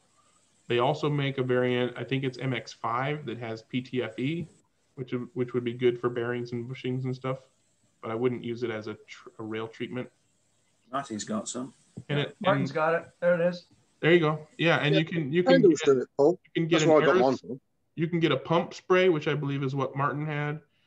You can get it in aerosol form, or you can get it with a needle dropper, which is what needle dropper. Yeah. If you get a pump spray, you can of course spray it on, but you don't need that much. You just need like a tiniest little needle drop. So if you get some that's in a bottle that's not got a needle on it, I would get an empty needle bottle and decant it from whatever it comes in and put it into the spray needle bottle. dropper. You'll waste more than you actually use. Yeah, it also goes everywhere. I've still got four bottles of the Tiger Milk left, but that's what I run on mine. That's going back from the 80s anyway. So that's I've heard of that stuff. Never had it. Never known what it was for. Oh yeah, that's the one you were showing off earlier on Facebook, right? Yeah. And there's the new. Nice. So you can guess where. That's unusual. Gosh. Yeah, he never does anything like that. But there's no yellow on it. It's just blue. Need bigger yellow stickers. I give up. Yeah, I look forward to seeing that when it's done. It's well, I say I was going to do it today, but I have my granddaughter around, but she She wanted to run her Peppa Pig round, so she was running Peppa Pig round. Quite happy. She's got a Dodge Charger that's been painted. I think I've shown you a picture of it. It's pink. It's got Peppa Pig all over it. It's got a date of birth on it. It's got a name on it. It's got, because she's diabetic, it's got all that element. But she loves it. She was out there today just going bang, bang, bang, bang. I've got a true speed controller and I've carved a little button out so she can't go flat out. She can only go a certain amount. So the car stays in the slot. But yeah, she's, because I learnt a lesson on me, on that Nissan, that slotted Nissan. She put it flat out, first corner, and it ended up in the bottom corner in bits. Put the controller down, went, I think I'll go and see Nanny now. She knows what's good for her. Yeah. Doesn't do it to any of her cars, though. It's always my car. Paul, that's the #1 rule of race car driving. Never race your own car. Yeah. No. Yeah. I've learned that the hard way. She's done 3 so far. 3 cars I've had to completely rebuild because it's hit the bottom corner and she's hit it hard. I mean, so at the end where you come through the driver's bit, you've got a chicane and it goes into a big sweeping curve to go up to the main straight.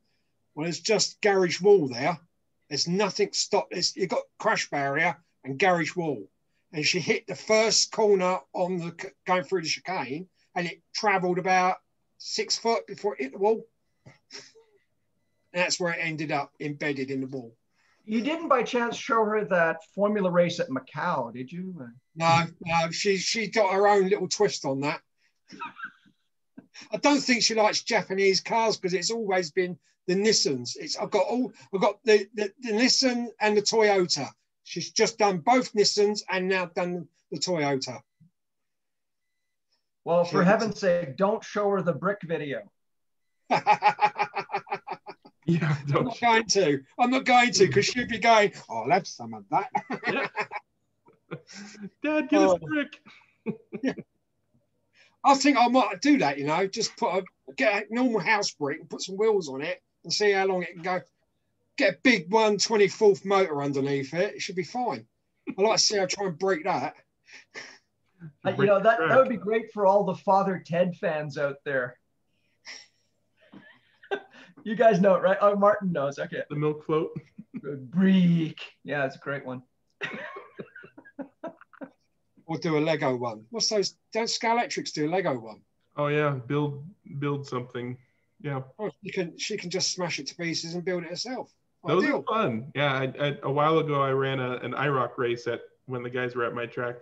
I put 2 of those on the track, and you had to complete the race with at least 1 part still attached to the car.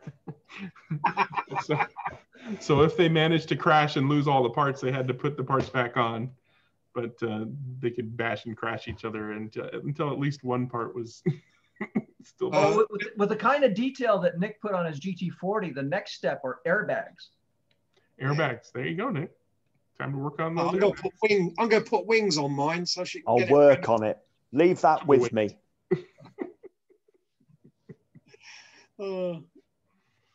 All right. Does anybody got any things they want to share and show? I can dig another topic out. Anybody else got a topic they want to swing around to? Well, Graham was showing some sort of monogram model for a minute and tantalizing us a little bit.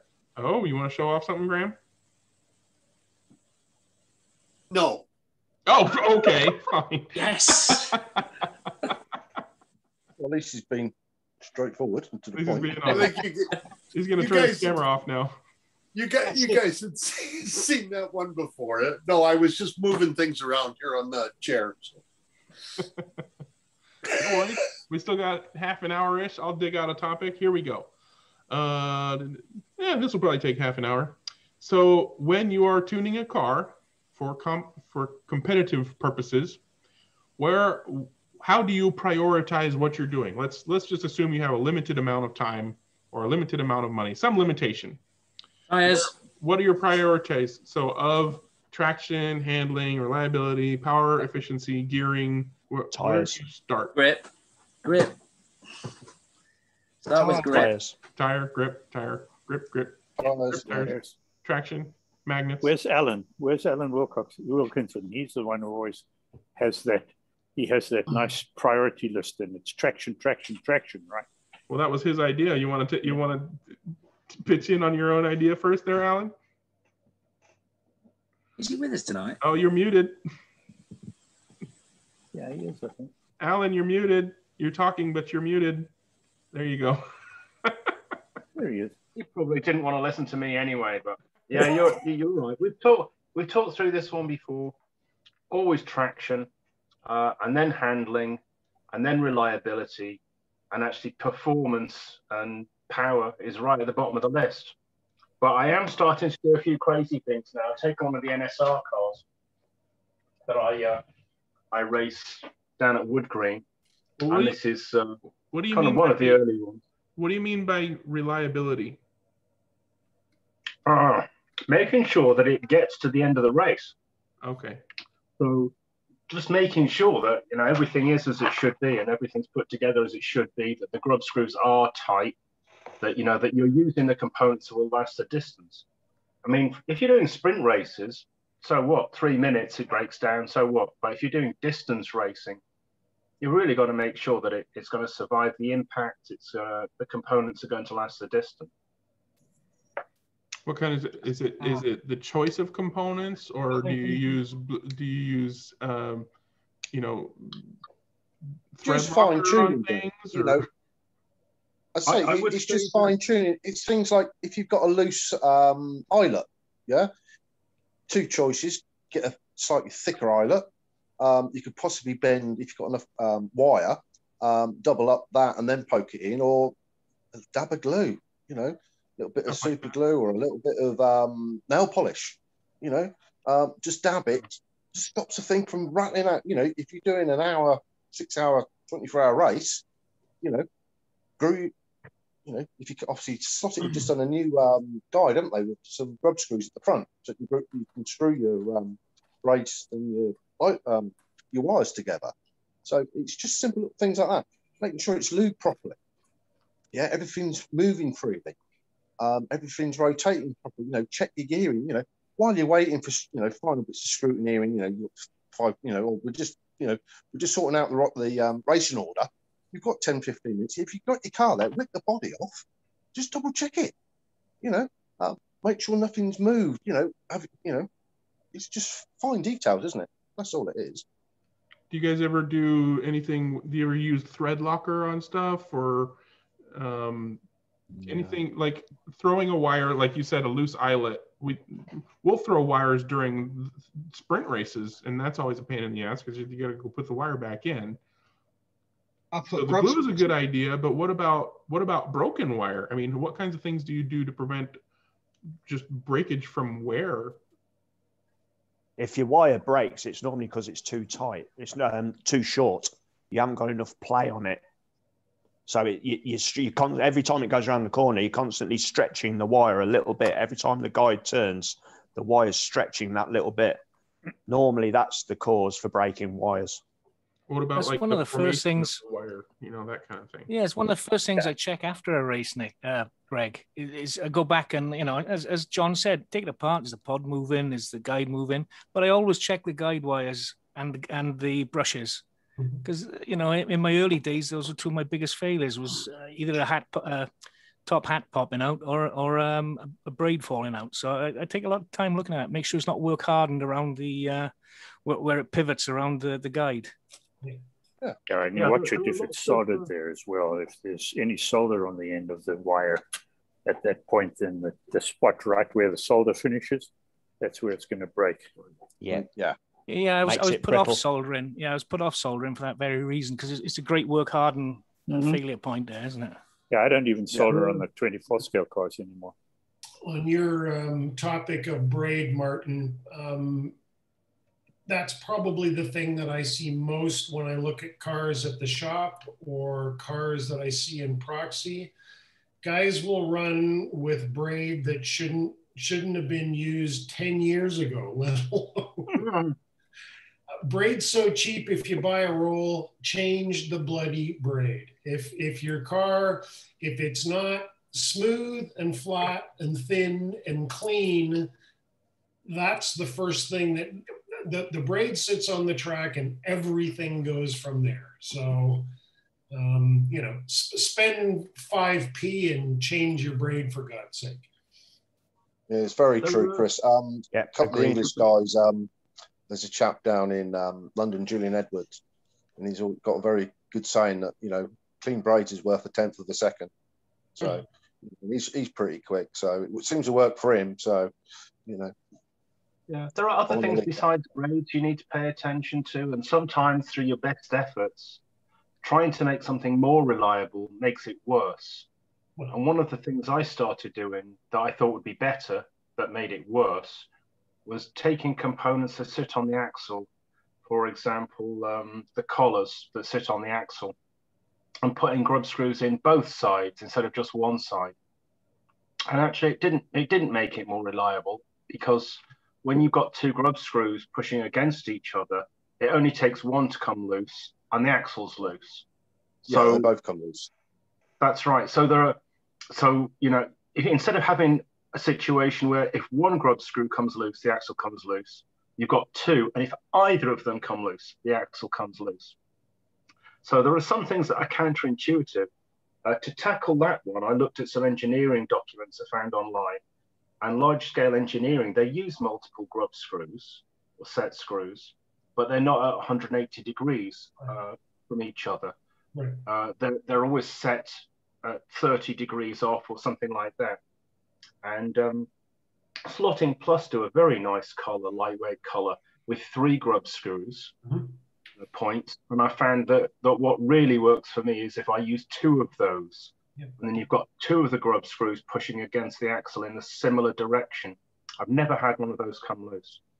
So, you know, getting your car sort of like into a V formation, then, aren't you?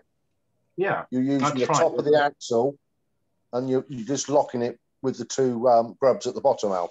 Yeah, yeah, that's exactly right. So there are some things where you think I'll do this and it'll be better, but actually it's worse.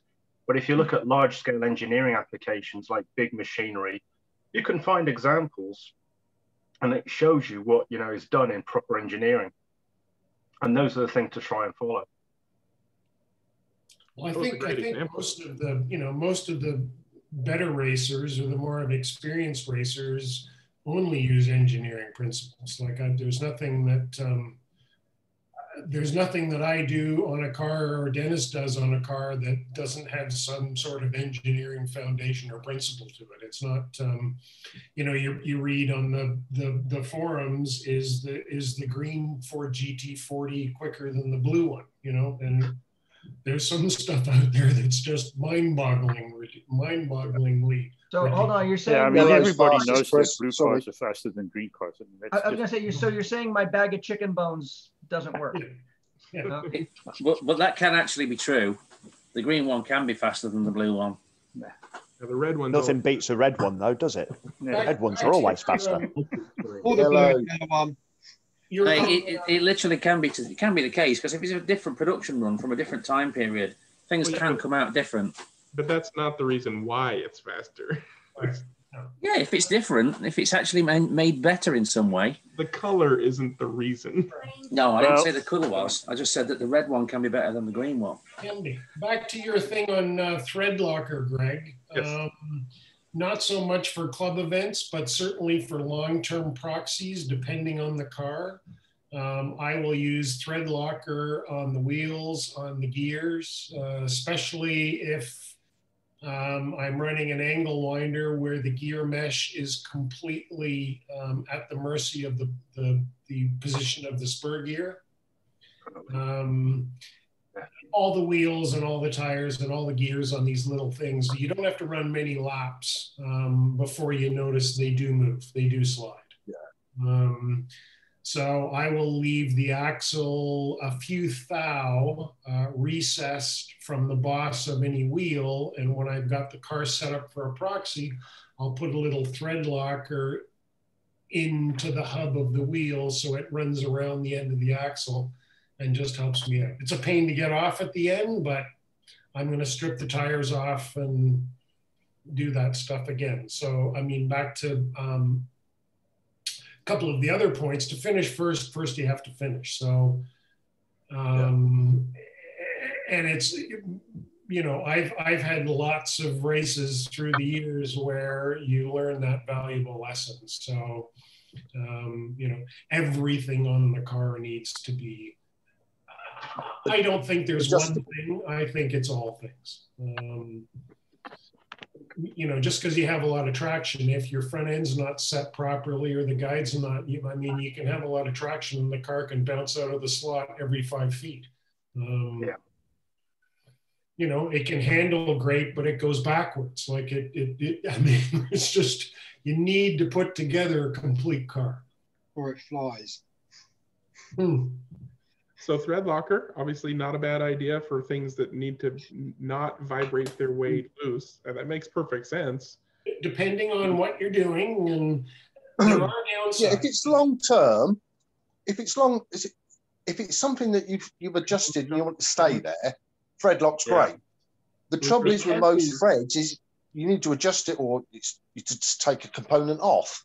So the only thing I would use thread lock on, with what I race, is obviously possibly suspension units. I'm talking of a 6 hour or 24 hour. You know, some of the suspension units aren't brilliant, so a little bit of same thing.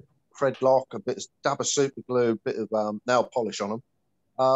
I think we've got a couple of bits of thread lock on our specialist Toyota chassis that we got from Nick DeWatcher from Germany. I think that's got some certain bits. Obviously, once you've adjusted it, you want it to stay there. So I think Matt's just put some thread lock on that. But most of the time, you want to take it off. So why make the job harder? If you use thread lock, and this is what I was going to say earlier, let's see if I can see that, but that's an NSR suspension piece in my right hand here. And this is a regular thread lock that you can use, but this is a thread lock that's really designed for metal to metal contact.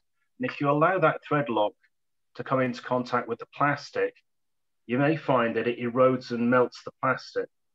And this was one of those situations where I had a failure and I thought I didn't understand why the suspension fallen apart, because I did put thread lock on it.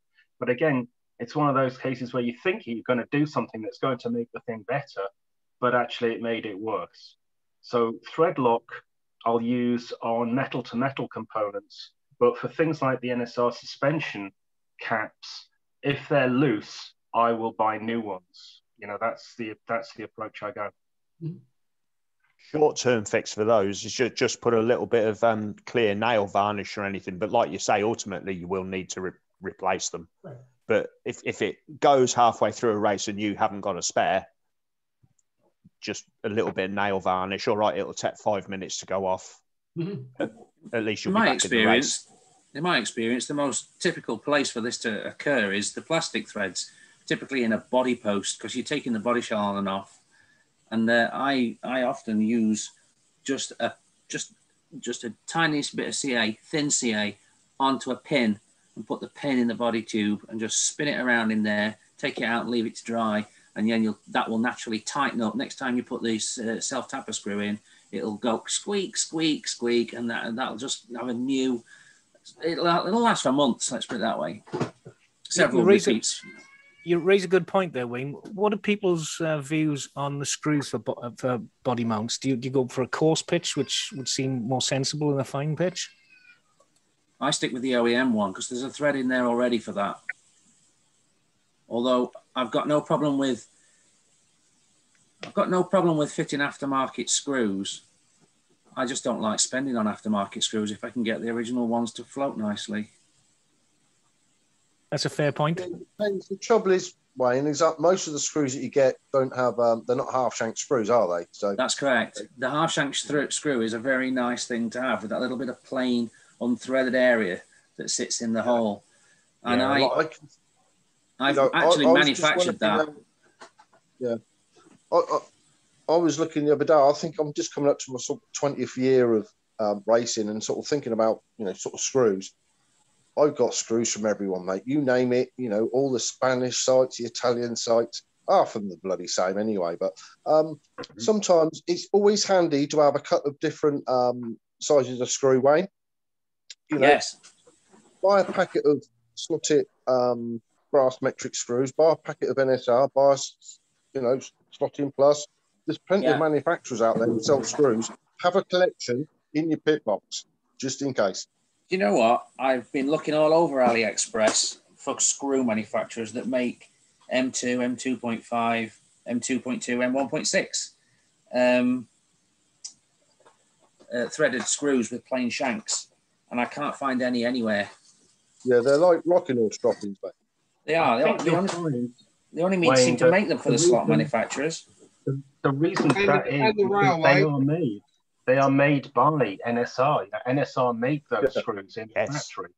Exactly. And they do that, and that's kind of the heritage and the origin of NSR. That their first foray into slot manufacture was to create retrofit gears for Ninko cars, things like that. Yeah. But those are those are the things.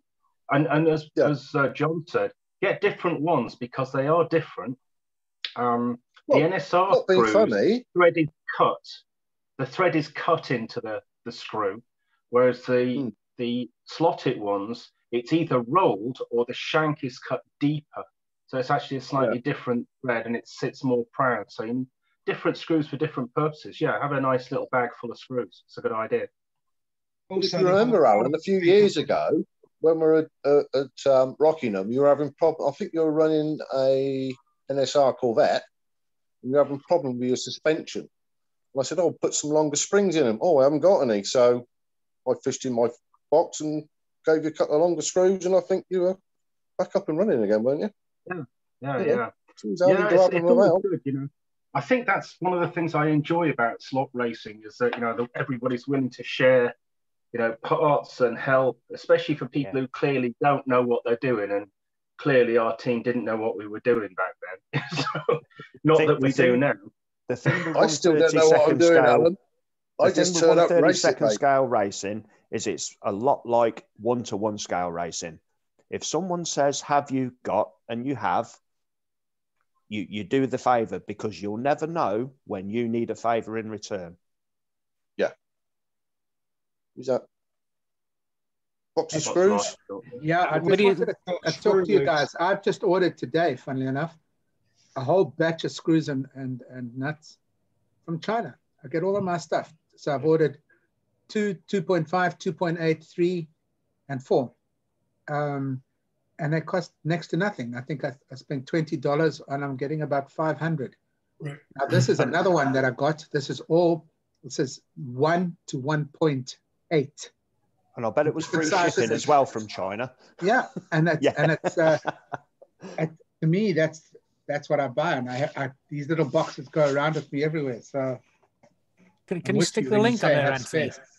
Sorry, Can you stick a link? Could you stick a link on the chat for where you source these things from? I never quite know what to ask for. This I got off Wish. Got plenty loose. Okay, and all the stuff I ordered today I got off eBay. How do I get hold of you off site here, and I can send you a link? I'll stick my forum name in the chat now, Anthony. Okay. I'll send you a PM on the forum. Okay. Which forum? Your one. Your one. Okay. I'll go on to SFI and I'll pick it up. Look it up. Look me up. You know who I am. AB321. Okay. Oh, that guy. No, we won't go into details, but I'm kind of semi-persona non grata there. So. It's not, "Oh, that guy." It's, "Oh, that guy again." Oh, look, he's back. We've only got a few more minutes. Anybody want to circle back on anything? Touch back, add to the discussion on tuning priorities? Yeah, I get some of my stuff from my father's gone in. He used to be into slot racing. He's gone into the model railway side. So the model railways, you can get quite good quality screws and bits from that side, and springs, especially on the buffers. They've got very, very light springs on them, and they're brilliant for suspensions. Yep.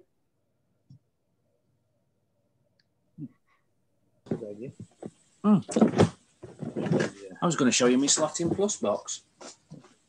Show us your Slotting Plus box. Yeah, that's it. Full of M2 hardware. Where is it? There we go. Wayne, did you? Dick Van Dyke just turned up then. Did you? Wayne. I went to shove the little one back up the chimney. Call blimey, Mary Poppins. Yeah. Yeah, look at that. Oh, bless you, Gav. Don't you drop that.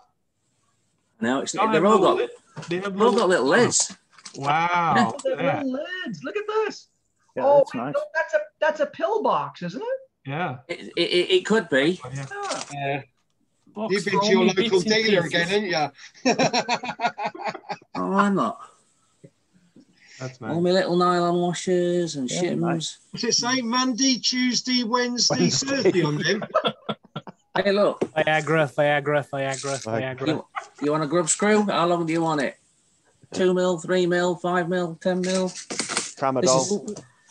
Yeah, we actually, Wayne, we've all in I like Fishing that. Club. We've got all our gears in those. Have you? Yeah. Steve Jones very kindly labelled them all up. 27 angle winder, 27 inline, and I've still got an empty one. I've got more gears than that though. At the moment, it's all my hardware. It's all my screws except the self tappers, which come out of the cars. All that is metric M2, and that's what I've converted a lot of my.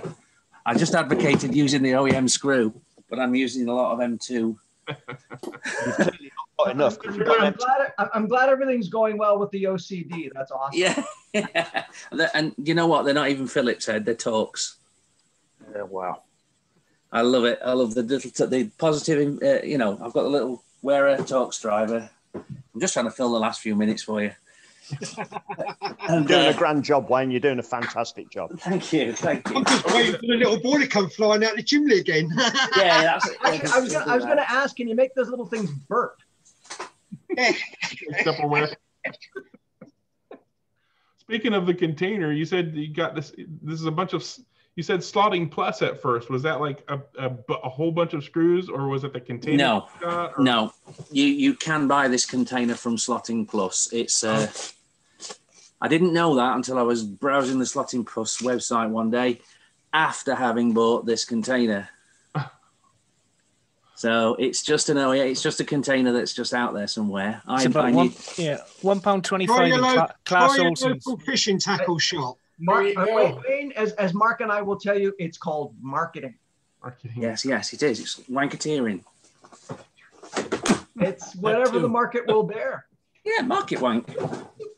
I love that it's the. I mean, you can get any number of those, row containers with separate lids and all, but I love how it's several of those in a larger container. I've not seen that before.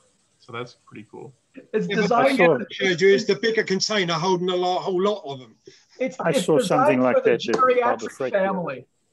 They're tiny little boxes. What have I got? 4 times. Guess what? 7. It is a pill box, isn't it? 7 days. Yeah. It's a Monday, Tuesday, Wednesday. Whoever counted that. The dates off. Whoever counted that and saw 7.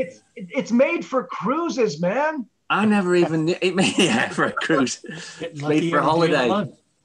That's a month's worth there you got, mate. Exactly. Yeah. If it's Tuesday, it must be Belgium. Yes, exactly. Yeah. Just don't mix it up with the Viagra ones. Blue ones. What's that? All of a sudden, Granddad can't get on the bus. How do I screw the lid back down? Why won't he stand up, Mom? Kind of a bit too much screwing going on here. And that's with a hex screw as well. Yeah. Torx. And if you want quality, inexpensive, the Wera brand. I really like the Wera brand. Yeah. You could be a commercial, Wayne. Yeah. Wayne, where did you buy your? Not sponsored. What are you flogging? No, I just went to the interweb. You can pay a lot of money for this, but you can also get it. There's a lot of places you can get them for. There's Petrucci. How much did you pay for your one? They're about £3 odd on eBay. I think. I don't remember. I didn't get them on eBay. I think they're £6-7 a piece on eBay. They're not. It's not the cheapest place I've found. I've beaten eBay. I've bought them for about £3 or £4 off of eBay or. I reckon it's cheapest. one of those RS components. Yeah, £4. Do you need an account to be able to use them, or can you use them as a? Okay. Well, you need some sort of bank card. Yeah. Honestly, I think I beat that. RS Components is just across the road from Rockingham Club, isn't it? Yeah. The other side of the roundabout. I bought this from RS Components. You see it? Full set. I need to go. I can smell my deodorant being sprayed around by my 7-year-old. Well, we're at the top of the second hour. He's sniffing it. Nice set of drivers there, Petrucci. We're now at the end of our 2 hours, so we're going to stop the recording. You guys can keep chatting. I'm going to grab some lunch. Until next time, everybody say bye. Bye. Bye.